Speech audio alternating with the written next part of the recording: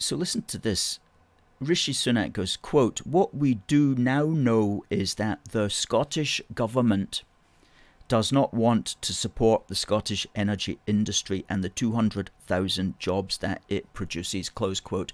Well, he's absolutely right there, but that's not the rhetoric that I would have used, because listen to that.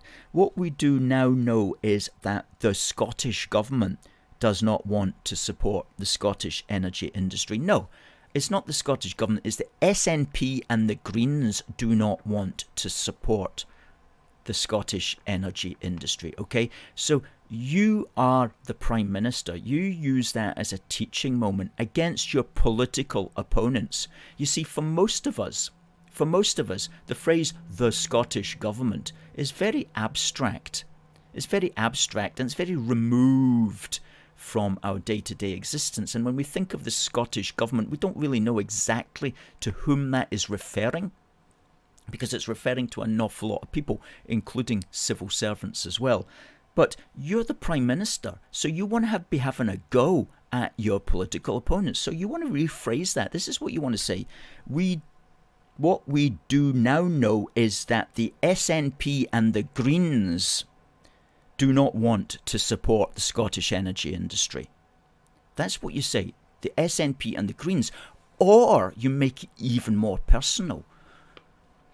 What we do now know is that Nicola Sturgeon and the SNP and Patrick Harvie and the Scottish Greens do not want to support the Scottish energy industry. That's what you do. You nail it down personal, because politics is about the personal.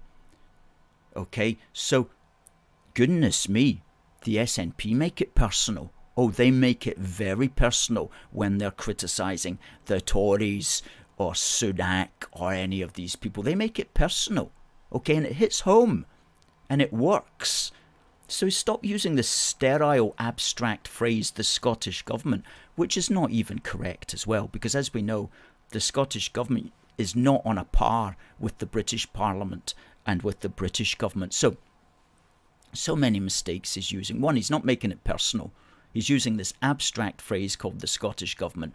Number two, he's putting subliminally, subconsciously into our heads the idea that this thing called the Scottish government is somehow on a par with the British government, which is not. Now, if he can't get over talking about the Scottish government, at least say this. At least talk about the devolved Scottish government or the Scottish devolved government. At least put it into the proper constitutional context.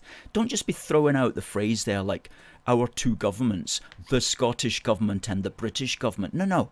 You can talk about the British government and the devolved Scottish government so that people understand the relationship. Because believe me, and I'm going to talk about this in a moment, most people don't understand that constitutional relationship. The idea that the British government is the central one and that the Scottish one is devolved from it. So you should be saying that. You shouldn't be saying the Scottish government. You should be saying the devolved Scottish government, if that is, you insist on using that phrase at all.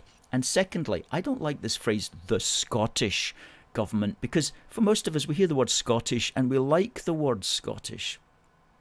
And so if you're using the word Scottish government in a negative context, there will be some people out there that just hear the word Scottish, get a knee-jerk reaction and won't listen any further.